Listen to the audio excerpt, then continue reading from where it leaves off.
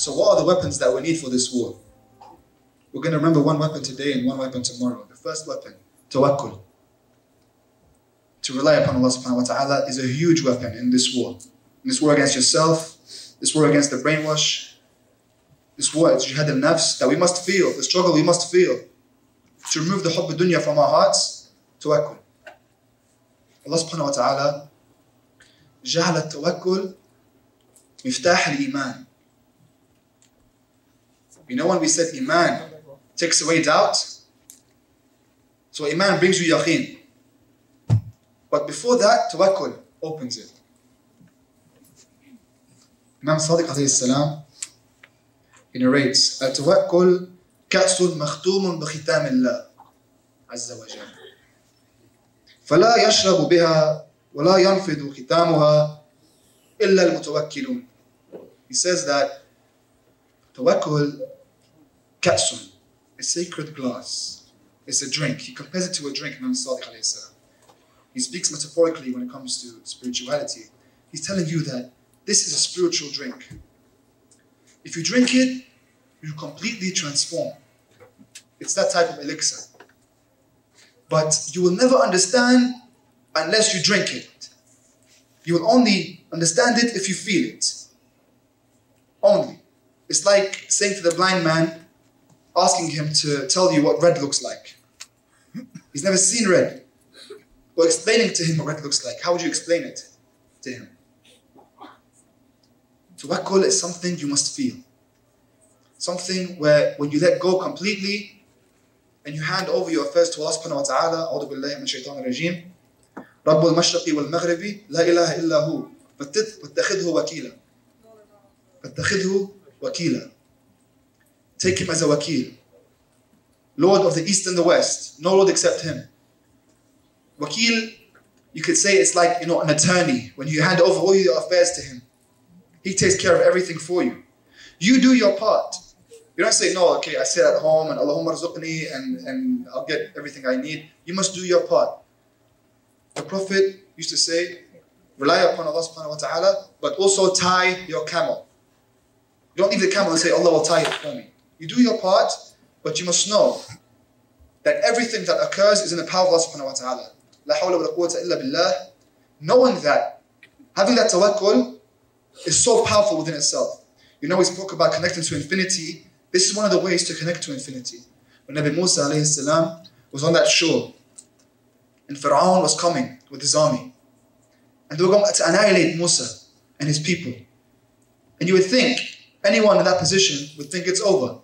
But the tawakkul that he had, Kalla inna rabbi ma'i, stamps the stick on the floor, the sea split into two, tawakkul.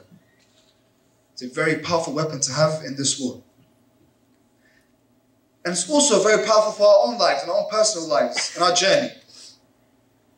We have to know that God wants what's best for us more than we want what's best for us. We have to have that hope. There is an American philosopher from the 18th century. His name was Ralph Waldo Emerson. I recommend the brothers and sisters, if you haven't read up on him, or read his essays, very profound. And he has lots of really useful quotes, and they come in line here. He says, do the thing and you will have the power. He says that your actions speak so loudly, I don't hear what you say. When someone keeps speaking about doing something, it's different than them doing it. He's saying, your actions do the talking. I don't hear what you're saying. I'll listen to your actions. They speak so loudly, I don't hear what you say. And this is the emerald. He says, do your work and I shall know you. Do your work and I shall know you. You look at what you have right now. Don't get overwhelmed and stressed by what must happen in the future. This job, this degree, marriage. Look at what you have right now and perfect what you have right now. If you think about it,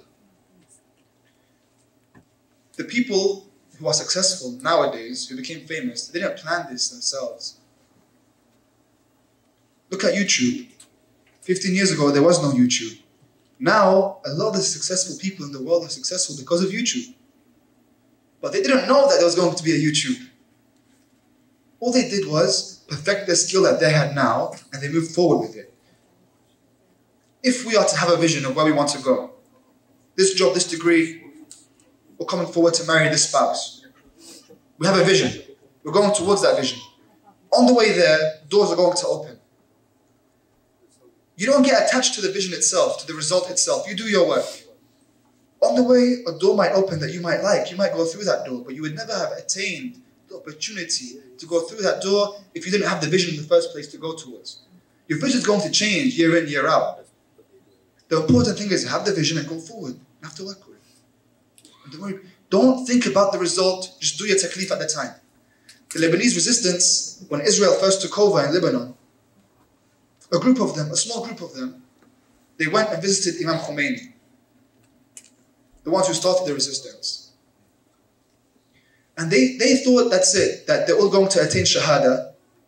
They didn't really think they were going to change anything, but that this is their taklif. This is what they had to do. This was the right thing to do to fight against the injustice. So they went to Imam Khomeini and they're telling him. But he told them, I see victory written on your foreheads. But they weren't working for the result.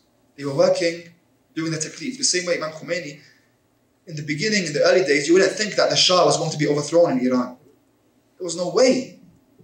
No one would have told you this would happen. He was doing his taklif. The men of God, the women of God, they do their taklif, they leave the result to Allah subhanahu wa ta'ala, the same way. Now, in our personal lives, now we're not trying to make any revolution here, we're not trying to overthrow an empire. We're just trying to live our lives. In living our lives, we have to have this tawakkul, have that vision, go towards that vision. There are going to be opportunities on the way.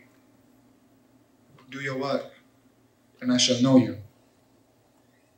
Sallallahu alaihi wa sallam.